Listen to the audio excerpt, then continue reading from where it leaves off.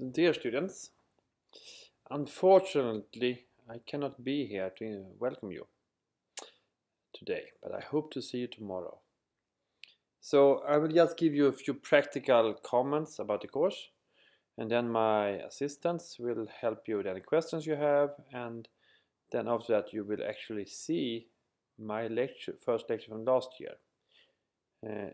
You can skip the first part as the introduction is slightly different, but from the scientific part on it's the same. So I hope you're all here and you're all well prepared for the course.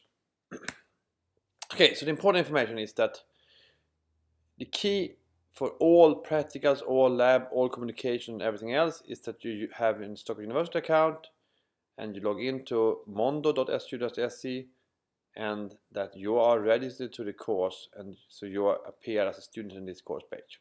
The course page is called Introduction to Bioinformatics, Spring 2016. As I have some personal issues here, or family issues, I urge you to check the schedule carefully every day. I might have to reschedule some lectures in the last minute. I'll try to send emails about it, but please check the schedule on the homepage at least once per day. And all the information, all questions and so on, I prefer if you use Mondo to use that, because then all others can see it also. So it's fair to everybody. If you have some personal questions, you can contact me directly, of course. So, in principle, the main content of this course is lectures, and we will try something new this year. We will start each lecture that one or two of you should review the last lecture. So therefore it's very important that you actually go through the lecture and all the reading material, so any of you are prepared for a short review of the last lecture at the beginning of the next lecture. And then after that I will follow with my current lecture. Already today you can see all the lectures on YouTube from last year. And I will, as soon as possible, add the new lectures to YouTube as well for this year. It normally is done the same day as the lecture, but I cannot really guarantee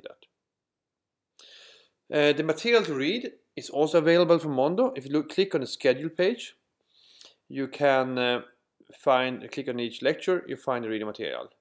It's divided into two parts as much as possible. It's a mandatory and extra reading. If you read the mandatory, you will certainly know that all that's sufficient to pass the course. The extra is partly for fun, but also might be needed for higher grades. So there might be questions and extra materials on the exams. And as I said, it's important that you start reading it already directly after this lecture or after you finish the labs. You should have several hours to do that, and it should be enough so you're well prepared for the next lecture where you might have to present the material. The second part of this course is our labs. All the assignments are done through Mondo. As I said, there are two types of labs: the programming and bioinformatics labs. They're done in similar ways, but they are different material. Unfortunately, we have to need to become a bit stricter than we used to be on the type of labs and the reassignments. So now you're only allowed 2 returns on each lab. So you have to have a return twice. The third time you will have to retake the lab next time the course is given, which is next year. If you manage to write a complete report, which is not that difficult, and you submit it within 72 hours of the lab, you will get full credits. And then the later you submit it, or if you have to do resubmissions, you will get fewer points, fewer credits on it. And as you will see later, these credits will count to the final grade. It's important to mark out, unfortunately, that plagiarism is completely forbidden. So you are not allowed to copy any material. You cannot copy just text from a web page for anything else. And we have a pretty good automatic systems that actually will catch most of that.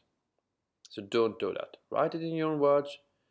If you write bad English, better with your own bad English than anything else. There's a good web page if you want to look at it. Follow it here from Högskolan in Kalmar. Towards the end of the course, you will present the scientific papers that we will give you in a couple of weeks. You should read it and present it in front of other students. And you have to do it, it's mandatory, and You also have to be there and listen to the others. It's one full day that we're going to go through this. I think the presentation will be about 15 minutes, but it depends on how much time we have. Yeah, and also these papers, at least briefly, the questions might be occur on exam. So listen to them, and that's the best thing, just listen to them. If you have some extreme emergency, you're sick or something like that, of course we can manage it, but you will have to write a written report. But that should be it's most likely much more work than to just present your paper. Exam, finally. So of course to pass the course you need to pass the exams, pass all labs, and make presentation of this paper, as I said. The grades is 25% on the programming, 25% on the mathematics lab, and 50% on the written exam. And you need to have at least 40% on the exam itself and 50% in total to pass the course.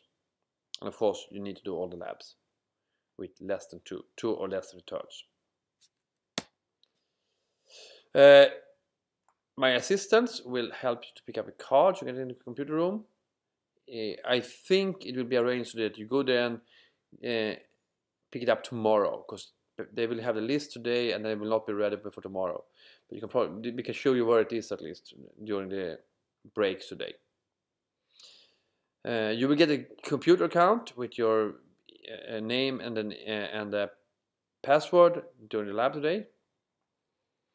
If you want to do the labs on your own computer, that's most likely possible, but you need to have Python installed. There's few programs that are installed, but it's nothing. I think most things should be able to do it, but it should at least work on all the lab computers.